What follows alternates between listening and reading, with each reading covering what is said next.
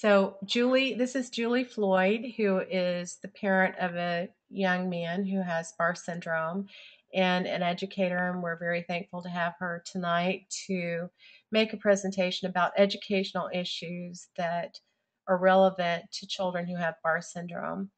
And Julie, we thank you for being here tonight and take it away.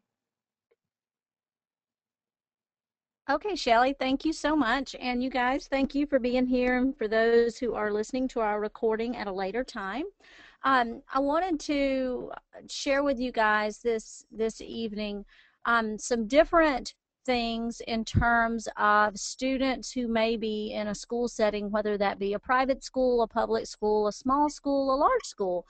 And some things that might be helpful when you are deciding the best course of action for your child's education, because that is such an important piece of what we do as a parent, is making sure that our child gets an appropriate education. And for our boys with Barr syndrome, at times that can present some special challenges. And so as a parent, and especially as a parent who might not have a background in education, it's important to know what your rights are and what is appropriate to request and ask for to meet the needs of your son. So with that said, and I am able to see the chat box for those who are here. If you do have any questions as I go along, I'm happy to stop at any point. You guys know I'm a pretty informal person, so don't hesitate to ask me to clarify or to slow down or whatever the case may be. So now my presentation has frozen again, like it did when we tested it a few moments ago. So okie dokie. All right, there we go. So I just wanted to start out by saying that, as a parent, from the very moment that our child is born, and maybe sometimes even before they are born, we have dreams for our children and what we want to see them become and what we want them to have access to, and to be able to meet all of their hopes and dreams. And, as little children, our sons and daughters come to us with all types of things that they want to be when they grow up. And when it comes down to it, really all we want is to see our children have full lives and to be able, like I said, to reach those goals and dreams that they might have for themselves. And so it really becomes an issue of, as a parent, putting all of those pieces of the puzzle together to make sure that our sons with Barr syndrome have exactly the same opportunities as any other child in our school setting to be successful and to develop those skills and pieces to make sure that they are ready to go into every phase of their life. So when is it too early? I have parents ask me this a lot. I begin thinking about what education is going to look like. When should I start to talk to the local school, or when should I consider whether I'm going to go small school, large school, public school, private school? And so, I don't know that it's ever too early to begin thinking about that, but you definitely want to make sure for that full year before your child is going to actually be going to school that you start communication with whatever you are planning to do for that first year. You want to start talking with the people in that school, whether it's the school counselor or another representative of the school, because as you guys have probably already learned, if you walk in and say that your child's going to be coming to school and your son has Barth syndrome, it's not like you see a look of recognition in the eyes of the people at school. So it's very challenging at times to make sure that we are advocating for our sons, but also educating the people who are going to be educating him. And this is something that I personally definitely have dealt with, and at the beginning of each year still do, even though my son is very well known at his elementary school, and it's an elementary school of about 1,300 kids. To them, he looks like a very healthy, active, funny boy. And so it's very hard for them to understand that there could be issues and that there are things that need to be in place to make sure he's supported at every moment while he's there at school. And, as a parent, if we were only able to see what the future holds, I know that there are so many times as a parent that I just wish I knew what was in store and what I could do to better prepare him for that. And, what steps could I take now that might make that easier for him. And it's just not going to work that way. For any of you who are planners like I am, boy, I sure would like that crystal ball. But we just have to go with what we know at the time and make the best decisions, and know that at times we may have to step back and reevaluate. And I think that if we are all honest with ourselves, and we all probably have a little bit of a different view of parenting and how we do things in our families and for our children. But I think when you get down to the basics, all of us have the same hope and dream, and that is for our child to be able to be successful in school and in life in whatever that least restrictive environment is. And least restrictive environment is an educational term, and all it means is that your child is able to be successful in school with the minimum amount of intervention and help as possible. Because the last thing you want to do, and I think sometimes this is something we have to be careful of too, as a parent of a child who could potentially be medically fragile, is that we don't um, blaze into the school and ask for everything right away for our son, because guess what? He may not need it. So it's really important. This is one of the most important things actually to me, to get across to you guys as a parent who has been through several years with my children in school, and then also as an educator for 22 years now, is that you want to start out with the least amount that it takes to support your son. And then if things need to be added or redeveloped or tweaked or changed, you can always do that. But we really want to look at what that least restrictive environment is and go with that. So what I want to address tonight, I want to start with that least restrictive environment and look at what your options are in terms of interventions and accommodations at school. So obviously the very least restrictive environment would be the regular classroom with all classmates at all times, with absolutely no special attention or regard at all in terms of anything. And so just like any other kid in the class. But we know for our sons that sometimes that's not possible. And so there are 3 different levels that I just want to introduce you to tonight, and see if you have any questions. That are possible levels of intervention that a school can offer for any child who has any type of special need, whether that be, it may be a physical need because of a medical condition, it could be an emotional need, or it could be a cognitive need, because of some type of learning disability or just processing issue. There's just a variety of things. So that bottom tier of intervention, depending on where you're located in the country and what type of school setting you're in, some schools will call this a student support team. And it's becoming more common these days to hear this called RTI, response to intervention. And what this is a documented team who comes together to look at a student who might need some type of special intervention or treatment, and they follow this child, and they document what this child might need, and they list out carefully what the school is going to do, what the parent's going to do, and so forth. And then they track that to see how the student is progressing, if there are any issues, if any other support needs to be put into place. And typically the team in this case is going to be similar to other teams, and it's going to be the parent and the teacher, the counselor, maybe an assistant principal, and maybe the child, depending on the age of the child. And RTI, or student support team, is meant to be fairly temporary, if you will, not a permanent solution, but can a lot of times be used situationally when a child might need some type of intervention.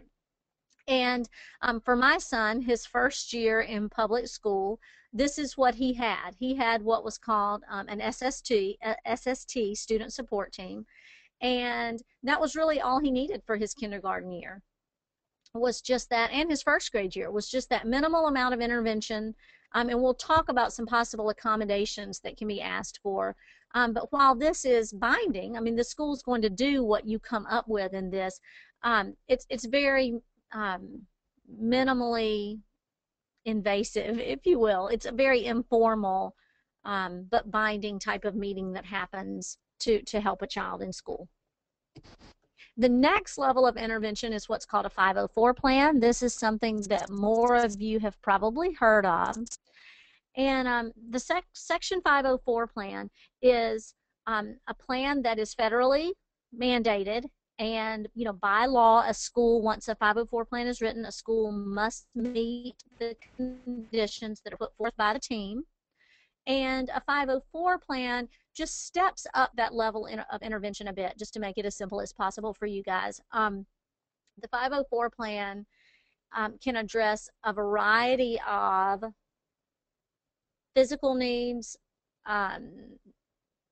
some academic needs that might occur, but primarily more physical needs that are needed in a classroom. And we'll talk more about this in just a second. And this is what my son actually has in place at his school, and it works beautifully. He has a 504 plan. And then lastly, the most invasive and the most detailed type of plan that can be in place to help a child is what's called an individualized education plan, or an IEP, and this is actually done through special education and the Individuals with Disabilities Act. You may have heard of IDEA. Whereas the RTI and a 504 plan are not governed under special education law. The IEP is. So if we look at what these different levels of intervention have in common, all of them meet the needs of special learners, but just in different ways, as I was saying when I introduced this to you.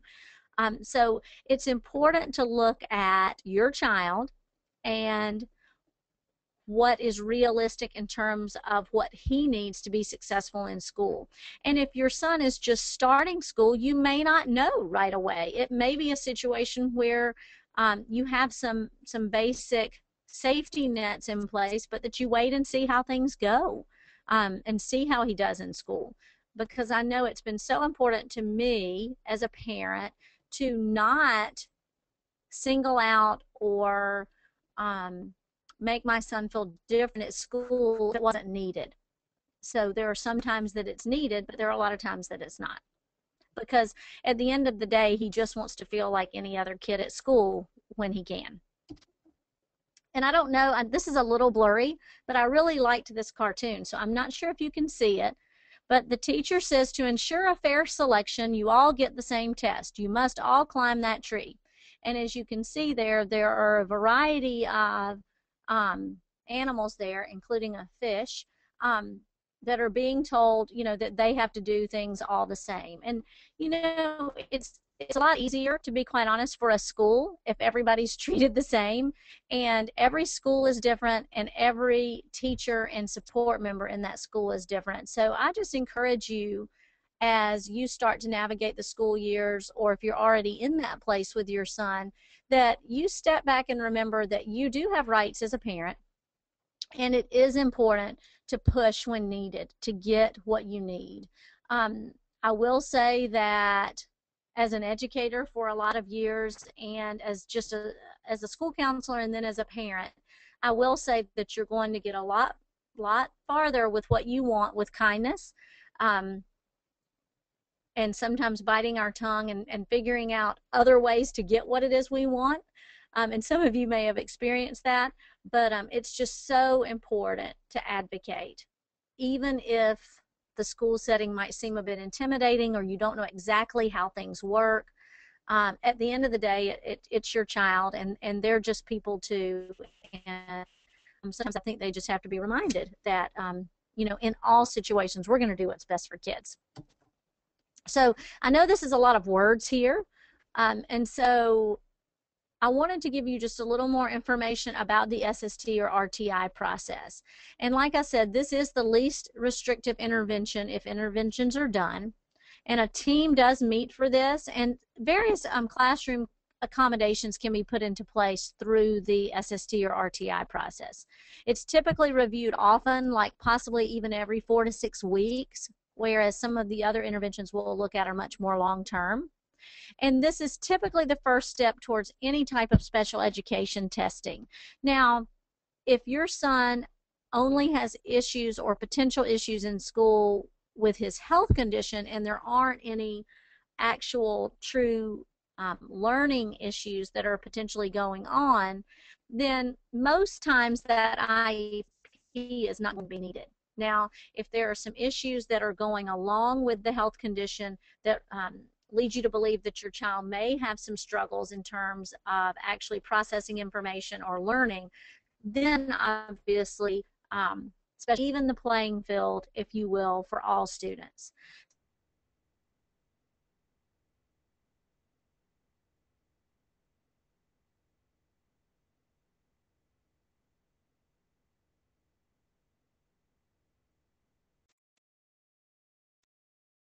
It said Shelly was having some problems. No, I don't want to leave the meeting. Are you guys still able to hear me? I can hear you, but I Yep, I can't can still take hear your you. I'm on the time. phone with Shelly, so we'll see what's Oh, going on. I'm still here and it's recording. okay. Okay, that's bizarre. All right, no biggie. So that was just a funny screen that popped up. So um so if we look at a lot of times, in my experience at least, schools want to rush to an IEP before they consider other interventions that might be appropriate. And sometimes parents want to rush to that because that's what's familiar, that's what they've heard, that's what they've read about. And by all means, you guys, if that is what is needed to help a child be successful, it is an absolutely totally appropriate and wonderful thing to do. But just make sure that that is the level of intervention that's needed for your child before you go that route. um, I'm not questioning any school's ability to decide what's best for a child when they are actually working with that child. But it is important as a parent to keep in mind that schools do receive extra funding for every child who is designated. Um, uh-oh, you can't see my screen anymore. I think it's because I'm not a presenter anymore. When whatever happened with Julie, Shelly's I'm gonna connection. I'm gonna change you to presenter. For some reason, it says you're presenter, and I'm sorry for this. So I'm gonna bring it back over to me, and then I'm gonna take it over to you, and I'm sorry about that. And I am No changing big deal. over to you. Technology. Yeah, I know. Okay, so I turn it back over to you. All right, I think we're good. Okay, great. So can you guys see my screen again? I see it. Awesome. Okay. So all I was saying there was be careful because it may very well be something that's needed for your son, but at least in public schools, extra funding is given when a child is designated as special education. And so it's just important to make sure that what's being recommended and done is actually what is needed. So that's my only little tip there for you. Okay, so let me see if I can get, okay. So if we look at the IEP and the 504 plan, they are both federal documents and they are both, schools are mandated to follow both of those. They are required by law, and any item that is put in either one of those types of plans, a school is bound to meet. Likewise, anything that's placed in the document that the child is going to do or the parent is going to do is legally binding. It's a team effort in terms of what is put into those documents to best help a child. So if we look at who makes up the team, I think this is really important, especially for people who might not have a background in education, because it can be intimidating. I've sat through these meetings as a parent, and I still run a lot of these meetings as a professional, and it can be very unnerving for the parent because you feel like everybody's looking at you and you are the voice for your son, and you want to make sure you say and do everything just right. Like I said, just remember that everybody who makes up this team is a caring professional who is there for a reason because they love children and they're there to help. So please don't, try and at least not to let that make you too nervous when you do have to go and advocate for your son. So who makes up the team? Definitely you. Definitely your son, depending on the age. Starting last year, my son has been involved each year in his 504 plan meetings. I think it's really important as soon as the child is mature enough to include him in this type of thing so that it's not something that's being done to him or about him, that it's something that he also has input into. And that was really important for my little munchkin, because he was asked in the meeting exactly um, how he felt about things. So, absolutely, Shelley. Let me just go through this right here, and then I will be quiet. Absolutely, I like it when questions are asked as we go along, because it may end up turning the direction that things go if I know that there's a need that I'm not talking about. So, so the parent, the student, an administrator, the counselor, teacher or teachers. Also, if there's a school nurse or clinic worker, possibly if your child is going to receive transportation by the school, you definitely want to make sure that the bus driver is present for any meetings such as this. And anyone interacting with the child, depending on the age of your son, like if they go to specials or exploratories or whatever your school might call them, like art and music and PE, those teachers would also need to be present in any type of meeting, team meeting that happens, to make plans for any type of accommodations. Okay, I'm going to be quiet now, and please, please, please ask away. I have a few questions. I think I love the idea of the least restrictive environment as possible. And the other question is, would a parent need to know the term student response team or RTI when they go to a school, or could they just say, I'm not really sure what my son needs, and can you help me? I mean, if a family went to the I school, think it's fine to. Oh, I'm sorry. I mean, if a family just said, my son has Barth syndrome, I know he has real challenges in learning. Can you help me? I'm not sure what I don't know. How is the school going to be able to guide them in getting the best direction about what to do for their boy if they don't know the proper terms? Well, I would like to think so. And I think in most situations, the answer to that is yes, but that's why it's Mhm. important to know these terms from this, because Okay. there wouldn't be anything else that they should be suggesting. It's going to be one of these three levels of intervention. And they're pretty common terms across the board, regardless of public or private or, so, I would try to remember these terms if at all possible. If not, absolutely just ask the school what they would suggest. But again, just being careful of jumping the gun if it's not needed and going to the most restrictive environment, if you will, or the most intensive type of accommodation and documentation if it's not needed. So um, typically, I would say that most of our boys are going to need a little more than RTI could offer, just because that's typically a more short-term solution, but Mhm. not necessarily. So that leads me to another question. So if a boy let's say a boy wants to be with his friends on the playground and he wants to, if a family goes to an educator and says, my son has Barr syndrome, and these are the issues or the challenges that he has, he tends to get put in a little glass box and he's protected. And that's not, I don't think, what a parent is looking for. What they're saying is look out for him, take care of him. But he needs the opportunity to push himself and try a little bit. And, if he's a little bit more challenged than his peers. Um, we're not saying put him into this tinderbox, and I think there's a fine line. Is there a way for educators to feel comfortable with a kid who is fragile Well, I don't know that all of the boys with Barth syndrome are fragile, but is there a way for them to feel comfortable with it and for a family to say, I don't want my son to be put in a tinderbox. I want him to be able to be as normal as possible, but don't, don't protect him too much. And the educators feel comfortable with that on a playground. I think that that's an excellent question, and that's a question that we have dealt with and struggled with each year for my son.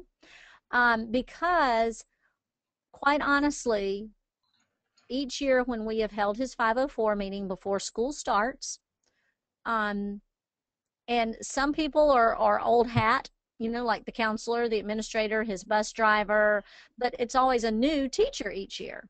Right. And that person is always very nervous when they hear potentially what issues William could, oops, sorry, what issues he could face.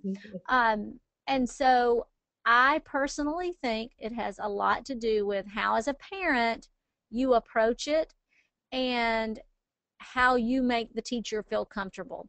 It's always been very important that I reiterate to his teachers that, he's to be treated like any other kid. Yeah, he may, need a little help because his classroom's on the second floor at the end of the day, or he might get a little tired on the playground, but, let him go out there and have fun. If you have a concern, give me a call. I'll be glad to come up and see him or take a look, or send him to the clinic because of course the school nurse has known him since he was in kindergarten. So I think as people in a child's school get to know him better, and I think it, like I said, I think it has so much to do with if you make the staff feel comfortable. If you Mhm. come across as a parent who is, oh, freaking out about your child coming to school, which would be very normal, do not get me wrong. Um, I just think they're looking to us as the parent to see if we are very nervous and high strung about it, and that's going to sort of color how they react. I will say that there have been many times I've gotten phone calls and emails as a parent when I didn't really need them, but boy, I sure would rather have gotten it and been able to say, it's okay, that's no big deal, than, them not calling or wondering. I know for a fact, because my daughter keeps me informed, and this bothers her greatly, that his teacher this year really, really, really keeps an eagle eye on him on the playground, almost to the point of not paying attention to the other children. Mm. And that bothers her because she says she's looking out for him. The teacher doesn't need to. Um, but I also, again, I always try to reassure her that all is well. And I even go into my 504 meeting each year and say, I literally say this every time. Here are the things that could happen. However, I am placing him in your care. I realize something could happen. I realize he could get injured or hurt, or he could have an episode with his heart while he's here with you. However, I realize that up front, and I want him to have as normal of a life as possible. And I just want you to do everything you can to keep him safe and happy. um, I think it's important for them to understand that we don't have unrealistic expectations of them as a staff, that we just want, them to be professional and love our sons and let them be as normal as possible. I hope that helps. But I do think they really look to us with body language and what we say and our facial expressions in terms of how much they should worry, um, on a day-to-day basis. So I think what I'm hearing is that we need to go in and make sure that the educators understand that yes, this is a really unusual situation, and our boys, as soon as they hear heart, I think they're very concerned, and they need to be. I mean, we want them to be cognizant of it, and maybe with new technology we need to encourage them to text us, send us an email, whatever we need to do. Let us know what he looks like, what your concerns are, and we'll be there. You don't have to be the person who's the judgment maker. We'll be there for him, but don't treat him like an invalid. Is that Absolutely, because depending on the age of your son, he's going to pick up on that real quick. and that's just not a cool thing. So I know my strategy, if you will, has always been to really scare them the first 10 minutes of the meeting and let them know all the horrible things that could happen to a boy with Barth syndrome, but then back off and say, here is where he is right now. Here is why I feel comfortable putting him in your care. I want him to have a great time. I want him to have fun with his friends. And then, you sort of go from there. It's just a fine line that takes some practice, I think, in finding that right mix of I'm not freaking out, so you don't need to, but this is a very serious issue. Thank you, Julie. Okay, so once you decide what might be needed, so there's going to be a team of some sort, because here is what I do not recommend. I do not recommend you sending your son off to school of any type without having a meeting prior to him attending. Whether that be a formal anything or just a meeting at the beginning of the year just to document what his health concerns might be, even if that's all that you end up needing to do. I do not recommend any school year starting for your son without having a face-to-face meeting. And as the years have gone on, and my son is now in 4th grade, it's been a little harder each August to get that meeting scheduled, because I know teachers have had pre-planning days cut because of furlough days and budget cuts and everything else. And they feel like they know him now, and his mother's probably a little overprotective, because nothing's really ever happened except one time. He had an issue. But with all that said, we were cutting it really close last year, and I called the assistant principal and I said, William will not be at school on Monday if we haven't had this meeting. And we miraculously had the meeting before the first day of school on Monday, because teachers do change, and exploratory teachers do change, and I didn't feel comfortable sending him off to school without everybody who was going to come into contact with him knowing. And typically it's something where the whole grade level where this child is, wherever your child is, will know, because sometimes teachers cover for each other. Sometimes teachers, out on the playground will help watch each other's classes. And if there's a place in the school where an accident's going to happen, whether your child has Barth syndrome or anything, it's going to be the playground. It's the most fun place at the school to be, but it's also the most dangerous. And I could not agree more. Could not agree more.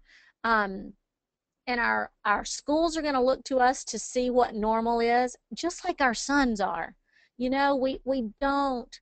I work every single day to make sure my son feels absolutely, totally normal in terms of his peers and his school experience, as much as possible with his sports experience. I mean, he definitely knows there are limitations and things he can't do, but we try to focus on the things we can do. So this is who would make up the team. And if you ever have a question, and the school might be saying, well, that person doesn't really need to be there. No, that person does need to be there. Any person who is going to come into contact and lay a hand on your child at any point during a school day needs to be there. So, I hope that our boys know that they most definitely can participate in sports or intramural activities or anything going on like that. In our personal situation, and I know everybody is different, we've just had to have a talk about what sports might be appropriate, because being a young boy and growing up, it is very normal to be competitive, to want to play hard, to want to win. There's nothing wrong with that. That's a very, very, very normal thing for our children as they grow up. I mean, look at how some of us are about our college teams and professional teams. Go Dogs, John. So, we get very into these things, and we can't expect our boys, just because they might not ever be professional football players or professional basketball players. It's important that we make sure that we find appropriate outlets for them in sports. And again, it's totally dependent on desire, but then also any physical limitations that might be there. In our case, when my son was younger, we played baseball, and then we got to the point where that was a little scary for him, so we stopped. And then, we've done some basketball camps, and then we've done golf because that was an absolutely perfect thing, and he's still continuing with that. And now we're actually playing organized in a league flag football because, again, it's just a little bit of a slower pace and not, obviously not as physically demanding. So, although when some boys pull flags, it's more like tackle football, but so you just have to decide as a family, but it's so important to make sure there's some outlet for that because it's an important part of growing up, whatever it may be that he might be interested in. Um, and I know that's hard. I know it can be really hard because what their dream may be a sport that's just not appropriate at the time for him. So, and competition is a part of life. It's never going to go away, and it can be a healthy thing just so we approach it in the right kind of way. Okay, I'm having trouble again with getting my screen. There it goes. Screen locked up, but there it goes. All right, so if you look at when you come together as a team, what might you ask for in this team as a parent? You might be saying, especially if you've never been in a meeting like this, what's appropriate to ask for? Am I going to make them mad? Am I going to make them not like my child? Are they going to think I'm crazy? So I just wanted to share this evening what are some of the very common things that are into plans for students that would not shock the school at all and are very, like I said, very, very common. And one would be extra time, not unlimited time. There are two different things. But extra time if it's needed because possibly your child gets tired or has to miss school because of illness, or maybe it takes him longer to write. And if it's a writing assignment, maybe he just needs more time. Maybe it's preferential seating. Maybe that means closer to the teacher. I know in my son's situation, in the cafeteria, there's a certain, so they're very long tables. And in the middle part of the cafeteria is where the cafeteria monitors, walk back and forth during lunch. And William always sits towards that end so that if there is an issue, that they are able to help him. So just that type of thing. Reduced assignments. Again, I don't recommend going in for this because in my situation, my son has never needed a reduced number of assignments, and so I wouldn't want to ask for it because then I'm limiting him and I'm making him feel different. Definitely, depending on the school that your child goes to, some schools have really strict attendance policies and truancy policies. And if your child goes through a period where he may need to be hospitalized or may be not feeling well or whatever the case may be, you definitely want something in writing that they are going to have flexibility with that attendance policy and not be ready to kick him out of school because he might meet a certain number, get to a threshold of a certain number of absences. Maybe something with transportation. I know that in our case, my son does ride the bus, and his bus driver is very aware of what could happen and keeps my cell phone right by her cell phone, and she's also CPR and defibrillator trained, just in case, that's needed. So PE is another biggie. I think if you ask any kid, especially in elementary school and maybe in high school, what's their favorite part of the day, it's either the lunchroom or it's PE. And so this is something that it's taken, each year this is an important part of my son's 504 meeting in terms of what's PE going to look like for him. Well, for example, for him, it's written into his 504 plan that if he needs to rest, he just goes and sits down. He doesn't draw attention to himself. He's not punished. He just goes and sits down. Now, mind you, it hardly ever happens, but he has that option. Also, his PE teacher keeps a bottle of water in his little fridge for my son, just in case he gets thirsty or overheated, especially. And, another one is, and especially during, I don't know, depending on where you're located in the country and, again, what type of school. I know at our school here in Georgia in August and September, that's when I worry about him the most, is right when school starts back because it is so hot here. and they're out there on that playground. So another thing, and I'm just trying to give you some real world examples too. We have written into his plan that during those hot months, if he would like to, if he chooses to stay in during recess, he can, go to the library and have some computer time or do something fun. He doesn't have to sit there and do work. Or, his teachers have always been so great.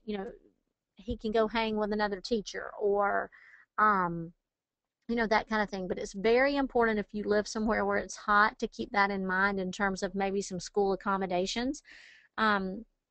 Because gyms can be very hot and playgrounds can be very, very hot. Another big one that you might need to ask for, just depending on the layout of your school, is, are there stairs? Are there a lot of stairs? And then there's the book bags. I brought this up in our 504 meeting this past summer before school started, because for the first time my son was going to need to be on the second floor of the school. And of course it never works out. His class is on the second floor, so he has to walk up to the second floor when he first gets to school. But when they go to their exploratories, that's back on the first floor. So then he does that, and then he goes back to his class. Then the cafeteria is on the first floor, so he has to go. I think there's a total of either 4 or 5 times he has to go up and down. It's a pretty big flight of stairs in a school. And so we did have written into his 504 plan that if needed and if he requested, he could ride the elevator. He's not made to, he's not singled out, and he's never asked to use that, but it's there just in case it was needed. And then another thing is rest. And this was an issue in kindergarten for us, quite honestly, and not really since then. And I think for any 5-year-old, whether the 5-year-old has Barth syndrome or not, that can be a struggle when a kid goes off to kindergarten regardless. So that might be something to ask for. If there could be a special place in the classroom, no matter how old your son is, where it's not singled out and he doesn't even have to ask, but that he could go and get some rest. Like I know in our situation there was a special bean bag. And so depending on the layout of the classroom, there's a place, if needed, to just go and rest.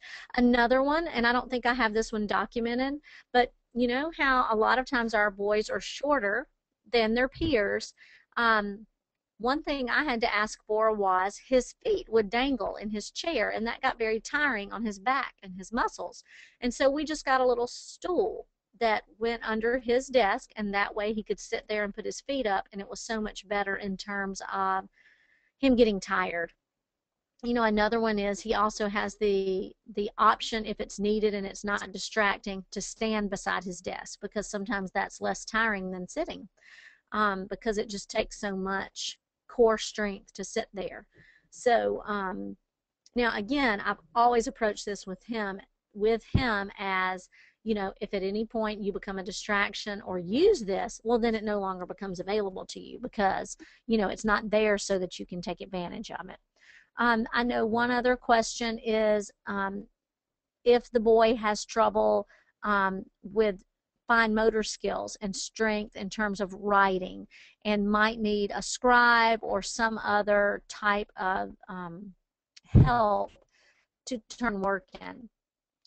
I realize at times this may be needed, but again, I caution against jumping to this, because sometimes it can be the best thing possible to just have the teacher use some common sense and maybe limit, but definitely not move too quickly to a scribe or a computer or anything like that, if it's going to be a possibility that he can gain that strength and be able to write the same as his peers. Now, I realize sometimes that can't happen. And so when that happens, definitely advocate for some type of situation, because the last thing you want is him getting frustrated and so tired because of writing. And quite honestly, that has not been an issue personally for us at this point. If anything, his teacher this year really gets on him about his handwriting. And I have to bite my tongue sometimes because I want to speak up and say, but don't you know? But you know what? He's risen to the challenge, and his handwriting's gotten a lot better this year. But yes, I think it's really important that our sons don't Don't take this as this is a free pass to go lay down and not do my work, or ride the elevator and goof off, or we've always communicated that at the first sign of you taking advantage of any of these things that are in place for you, they go away, and then we'll have to figure out what you're going to do. So and again, with technology this day and age, going back to that point again, there are so many things that can be used to assist with those fine motor skills if they are lacking, or it's just a frustration point for him. There's so many things in place. So if we look at what else you might ask for, it's important to think about if your child is going to have to take standardized tests, like state tests. You got, these can be very high stakes tests, and they can last a really long time. So a few things that you might want to think about asking for if your child is at a grade level where standardized testing might be needed would be frequent breaks, being able to stand up and not sit down the whole time. And also another thing that can happen through a 504 plan, legally this cannot happen through an SST, but it can happen in a 504 plan, is it can be written in there, and this is actually written into my son's plan, that he marks the appropriate answer on the bubble sheet, but that he doesn't use his strength sitting there darkening in every bubble perfectly, that there's actually his teacher with one witness can go back and darken in where he has made the dark mark. Because if not, what tends to happen is if the hands get tired, because that's such a a small thing to have to do over and over and over again, what'll end up happening is more than one circle will get darkened, and then the child may have the right answer, but it won't be keyed as the right answer.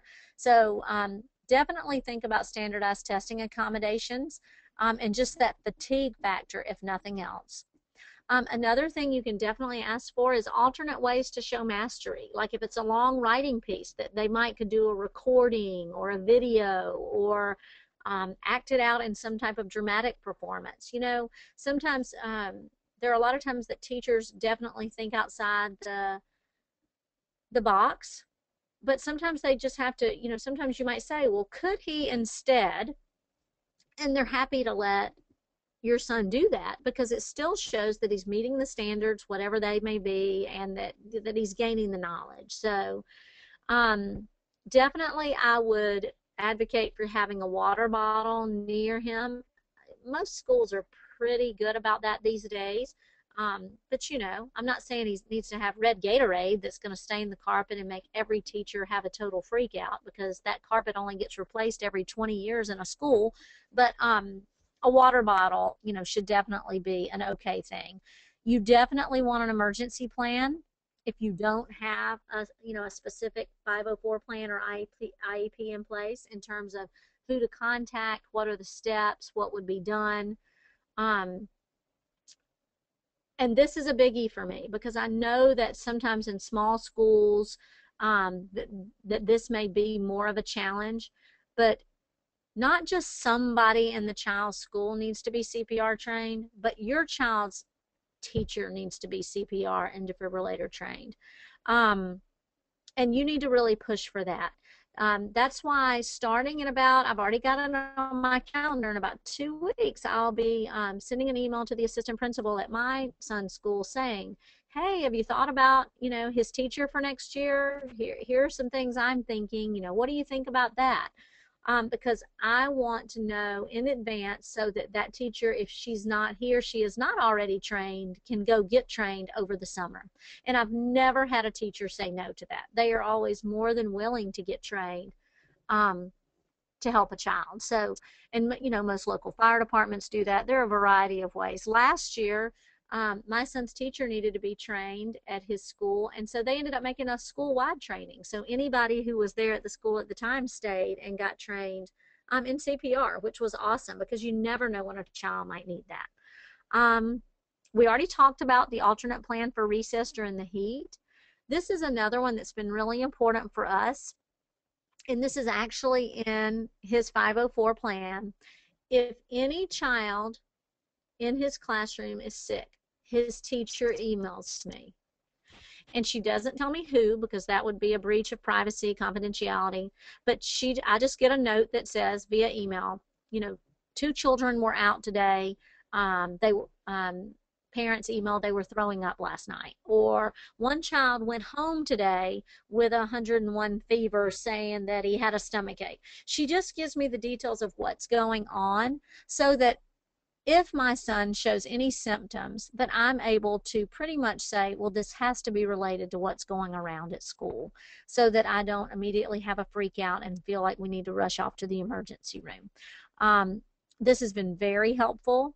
Um, and it's something that I insist on during that meeting in the fall, is that she, um, it's always been a she, but she lets me know if anybody's sick and what she knows about it. So just food for thought there. Because, it really does have to be a team approach. I know I just barely touched on this earlier, but I really encourage you to form a really tight, close relationship with your child's school, whatever type of school environment he might be in. And as much as you can, thank them, appreciate them, make them feel like things are their idea, to be quite honest, and really be a part of that team, not an outsider, looking in, because the school really, really, really will appreciate that and will respond well to that. Okay, so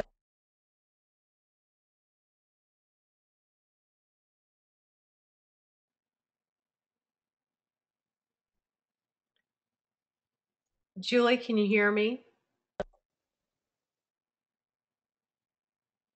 I can now. Oh, good. All right, good. What if a parent has a concern and they feel that their son is, you know, the needs are not being heard? So what I remember with my son is that the homeroom teacher needs to be the coordinator of the of care, basically, in the educational process. And um, let's say a family has a grievance. How should they approach that? Should they go to the homeroom teacher? Should they go to the principal? If they feel that their son is not being properly heard, or if he's not, let's say he needs to go to the restroom because he's on diuretics, and they're saying you're taking advantage of the restroom breaks. How should that be handled? Okay, great question, and I'm glad you asked it. First of all, that would be if that's an issue your son has, I would highly recommend that be put specifically into the plan, that he be allowed to go to the restroom as needed. Again, with the caveat that if you abuse this, it will be taken away. So, if that situation presented itself, the first thing I would do is make sure that my son is actually not taking advantage of the situation. And if I deem that he is not, it's always best, and you're going to get, in my experience, the most favorable results if you first go to the person and make sure the person is aware of the situation, and you politely ask that that things change, that as a reminder, little Johnny has this in place, and we need to make sure this is being met. And then if there are any further issues, then at that point, I would contact either the counselor or the assistant principal. If that still doesn't, I would just make my way up the ladder.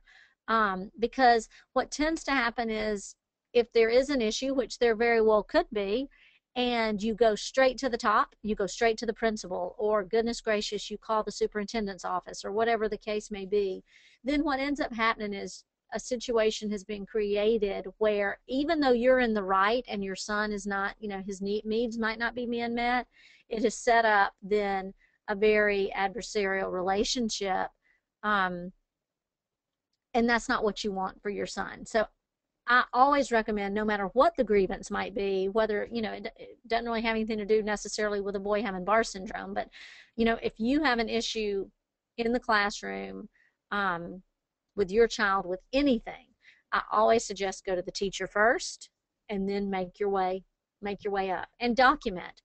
Even if it's a phone call, follow up with an email. As we talked about today, I'm very concerned about, and make sure you keep that paper trail. I think that's a good point. We need to be a little bit more cognizant of the fact that this is going to be hard enough for the boys to be as normal as they can be, and this is what we all want. And not just necessarily to go right to the principal or the superintendent as soon as something happens.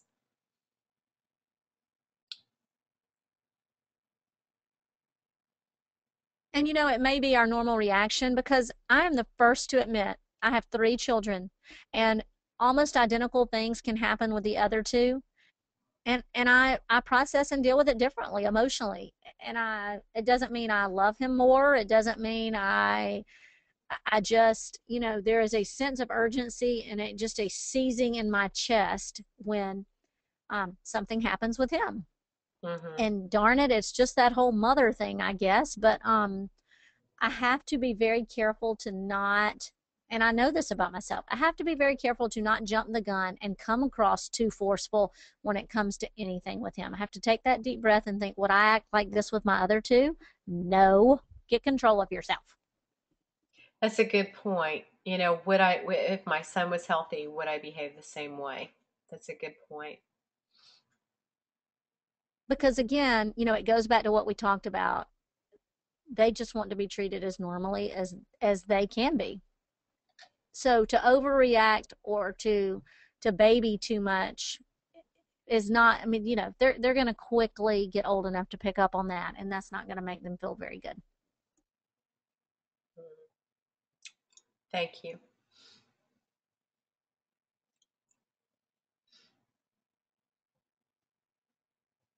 Okay, so that's all I had prepared for this evening in terms of sort of examples and structure of what different intervention plans could look like. As I was talking, I did think of a couple of other random things that could be helpful, but of course, right at the moment, I can't remember what they were. They were spurred by a couple of different comments that were typed, and I thought, well, I need to remember that at the end. Um, and now, of course, the brain is pretty much gone for the night, so I'm sure I'll think about it in a moment. Preparing for college, I think this is very important.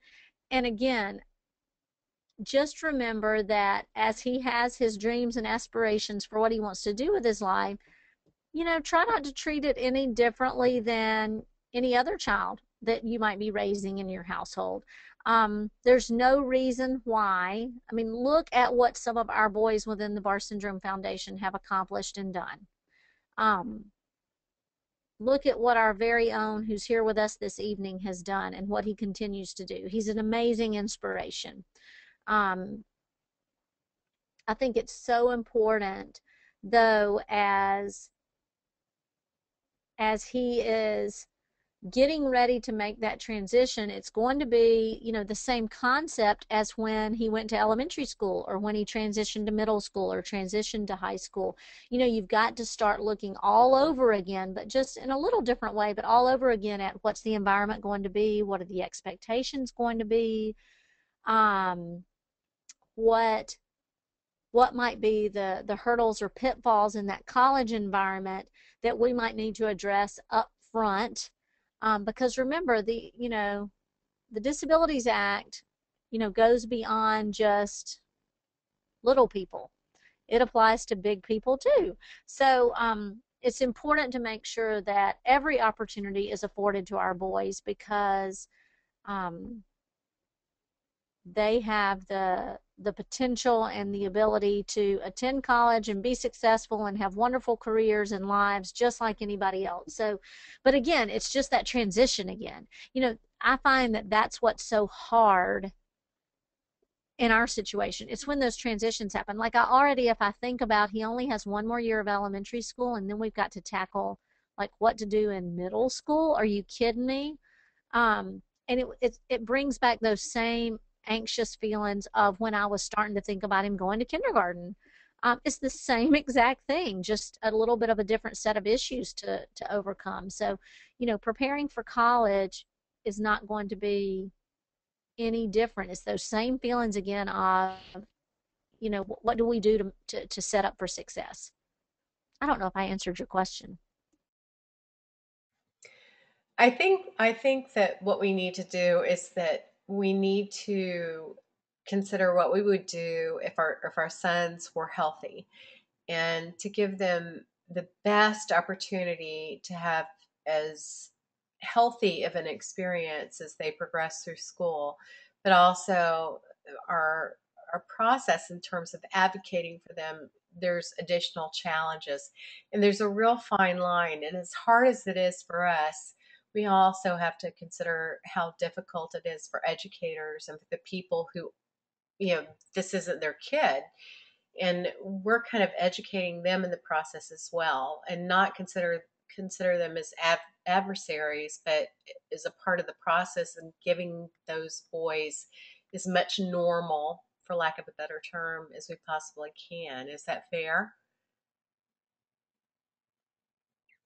I think that makes 100% sense. And if I could just say this, before you make the decision as a parent to say no to something for your son, or to think that it's not possible, or to discourage him or steer him in a different direction from something, whatever it might be, I just challenge you and encourage you to stop and ask yourself, am I reacting this way for myself, or is it a true concern for him? Because I find many times as parents that our children are capable of a whole lot more than we necessarily want them to be, because we want to protect them, because it's part of being a parent. So, um, before you go ahead and shut the door, whether it be on an activity or a sport or a school setting or friends, or allowing him to go out and play or do, anything, um, I just challenge you to stop and ask yourself that question. Am I saying no to this, or am I steering him in a different direction truly for him, or is it for me?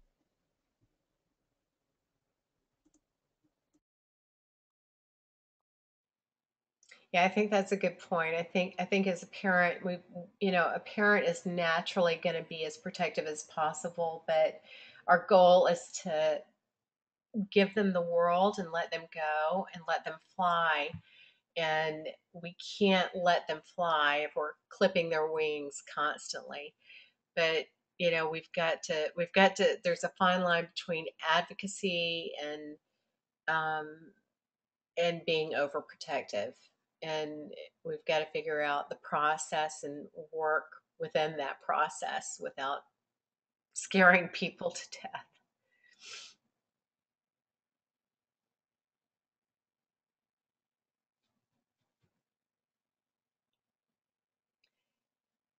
So, are there any other? Okay, so yeah, that's what I was going to say. Sorry, Shelley. Are there any other questions or concerns or anything I haven't touched on or wasn't clear on? I don't have any. So, no other questions?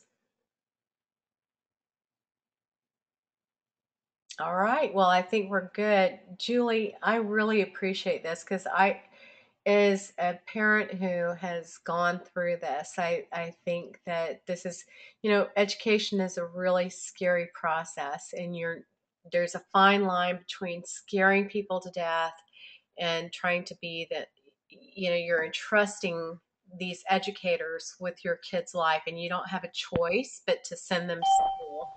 And it's very frightening to find that fine line, and to go to work every day and know that somebody else is entrusted with your kid's life. And then sometimes there's people who get it, and sometimes there are people who don't. But you also don't want to overreact, and you want to make sure that you don't alienate your son's educators, and you don't want to overprotect him. It's hard. I think educating a kid with Barr syndrome is harder than educating a healthy sibling.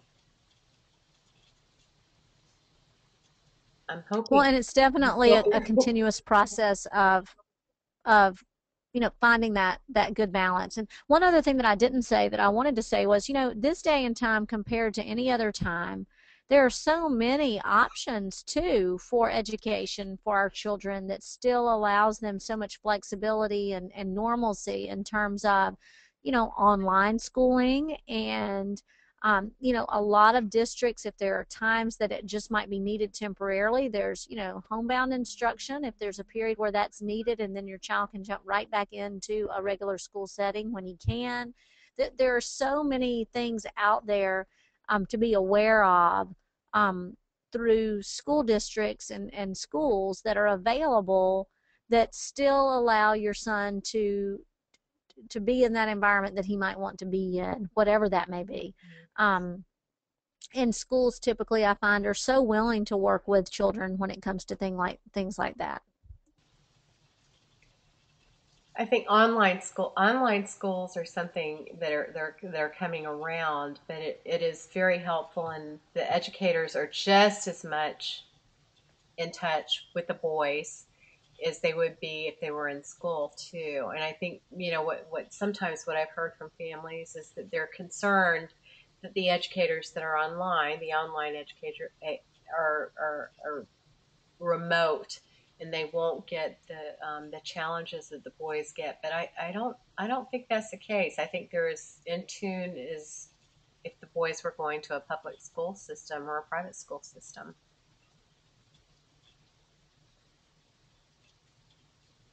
I agree. And as my educational career for the past um, 9 years has been in the online setting. And I work with a lot of kids who there are a lot of different reasons why people choose online education. And I definitely work with some kids, kindergarten through 12th grade, who have medical conditions that lead them to this being the best choice. And it ends up being a great choice, and it's a very fulfilling and complete experience still. So it just totally, there's no one right answer for any family for sure.